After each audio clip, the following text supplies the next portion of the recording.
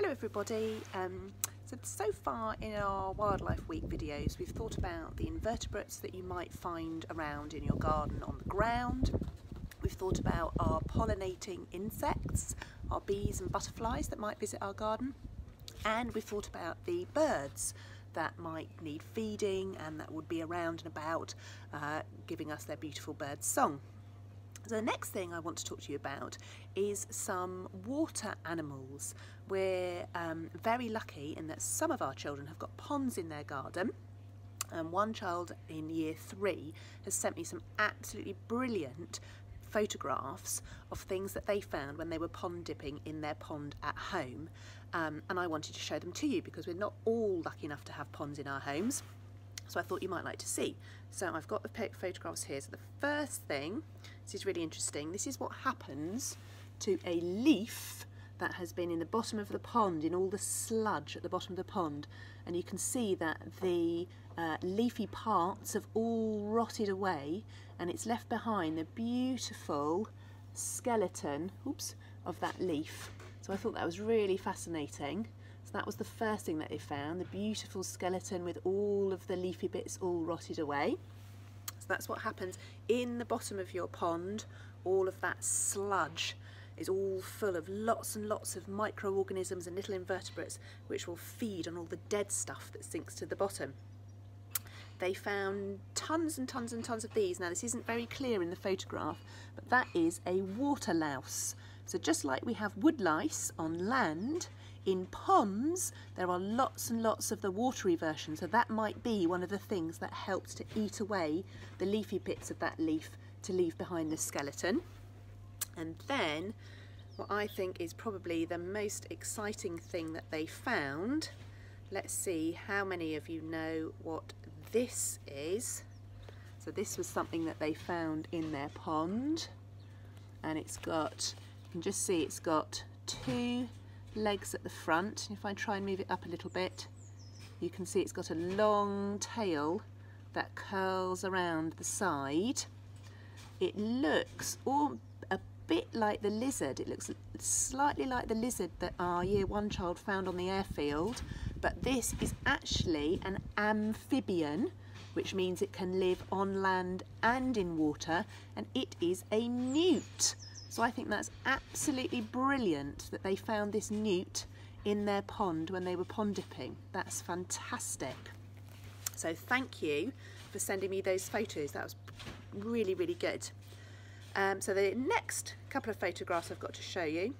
I don't have a very big pond in my garden. I'm going to show you my little pond in a second. But my parents have got a pond in their garden. So here's a picture of my parents' pond. So it's not too big, but you can see there's lots and lots of, that's called duckweed, floating on the top, and they've got some lily pads in there as well. And also what they've got lots of in their pond at the moment are these. So I asked my mum if she could fish some of these out into a bowl so that we could see them. These are, of course, tadpoles. Now they have, every spring they have loads of frog spawn in their pond, and these tadpoles are probably a couple of weeks old. You can just begin to see at the back end there's a tiny little bulge there, and that will be where the back legs start to grow, because that's the first thing that happens to a tadpole as it changes into a frog. Its back legs start to grow. So what I'll do in a week or so's time is I'll ask my mum to send me another photograph of the tadpoles so that we can see how they're growing, and we'll keep monitoring them until, as they grow up into little frogs, little froglets they're called. So as I said, I don't have a very big pond in my garden, and most of you won't have ponds in your garden, but actually it is possible to make a pond very, very easily. A pond does not need to be big. It can be really, really tiny, and if you leave it long enough, if you leave it a couple of weeks, you will get some sort of wildlife in your pond. So I'm going to show you the pond that actually Ruby made in our garden a couple of weeks ago. So here is the pond that Ruby's made in our garden. It's very, very simple to make. All you need is some sort of container. So we've actually used what is an old cat litter tray. You could use an old washing up bowl, or even something like an old margarine tub or an ice cream tub. As I said, it does not need to be very big. A pond can be really, really tiny. That still counts as a pond. So some sort of container. And what you need to do is dig somewhere suitable, preferably not in full sunshine, somewhere where it will get a little bit of shade. You need to bury your container so that the edge of the container is level with the ground. And then you can fill in with soil all around it, a bit like we did when we made our pitfall trap. Then in the bottom of the pond, I don't know if you can see in there, Ruby has put some gravel in the bottom and an old shell or two, and that's so that there is somewhere for any little organisms, any invertebrates and animals that end up in your pond, so they've got somewhere to hide. You'll also need somewhere where animals can climb out if they fall in. So if an animal was to fall into your pond that wasn't a pond animal, it would be able to climb out. So she's put a little bit of wood in here so that things can climb out.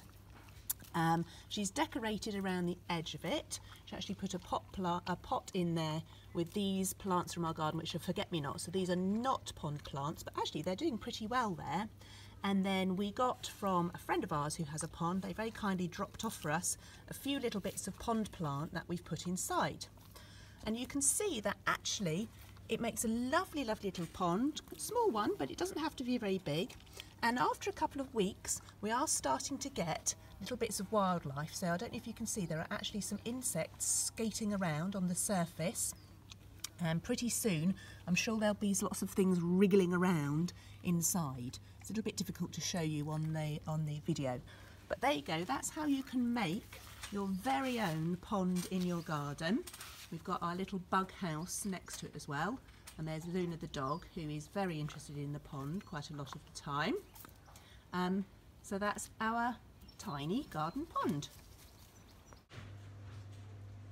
So as well as pond animals enjoying your pond that you make, other animals will enjoy it as well. So all the birds that are around will come and use your tiny pond to drink from and to maybe to wash in. So there's lots and lots of benefits for making a little pond in your garden. All sorts of wildlife will benefit from it. Remember, it doesn't need to be big. My ponds are, the one that Ruby's made is about this wide. You can make one from a margarine tub or an ice cream tub even. And I'll keep you updated as to what happens to my mum and dad's tadpoles. Hopefully we'll be able to follow those as they grow up into frogs. And if you do have a pond in your garden and you find anything interesting in there, then don't forget to send me a photograph. I'd love to see what you've got. Okay, bye.